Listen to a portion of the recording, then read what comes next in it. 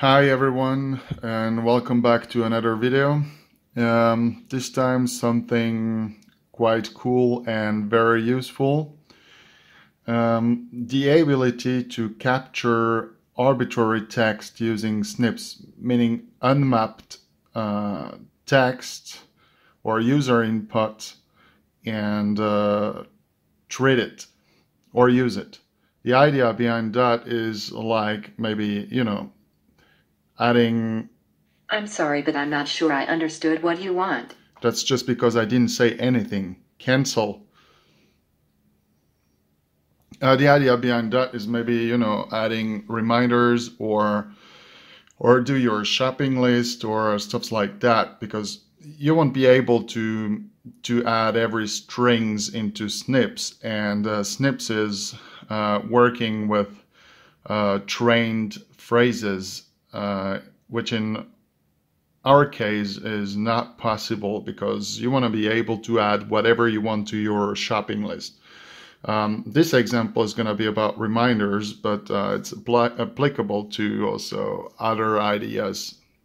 Like as I said, maybe shopping list and stuff like that. Just to show you that I'm not using any intense. The reminder is only having one slot, which is when. And there's nothing else trained at these 1, 2, 3, 4, 5 phrases for it to work. So I did not map anything of what I'm gonna say or use to or ask to be reminded about. For the sake of this example also, I'm gonna set very short reminders, like 20 seconds, so it's gonna be maybe faster to see what I'm doing. And oh yeah, I'm gonna show you actually this screen, which is maybe better than just filming my Raspberry. Okay, let's give it a shot maybe. Cancel. Cancel. Alice, add a reminder. When shall I set this reminder? In 20 seconds. What should I remind you? Close the front door. Okay, no problem. Noted.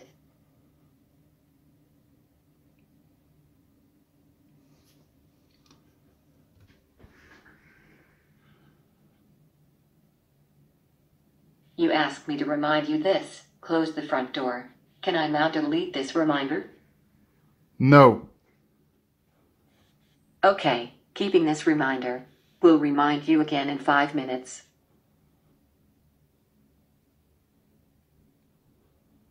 You asked me to remind you this. Close the front door. Can I now delete this reminder? Yes. So, of course, yeah, you maybe saw the 5 minutes were trimmed down to 5 seconds, just for the sake of this example. But as you can see here, we are working with intent not recognized to capture arbitrary text set by the user, which in this case is close the front door.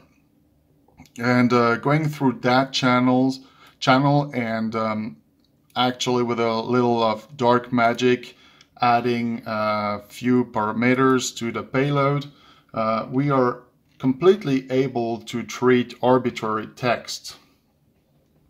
Okay, this example is maybe not directly applicable for you, but this is because I work using modules in Project Alice, and but that's how it's done actually. If you guys want to have a complete guide about how to do this, leave me a message on my YouTube channel or on my blog, and I will happily share something on GitHub or whatever means there are to share a guide, or maybe just a blog entry or something like that. Just let me know. I gladly do that. that's all for today. I hope you enjoyed, and hope you have a lot of new ideas for your Snips project. And as always, dev safe. Bye.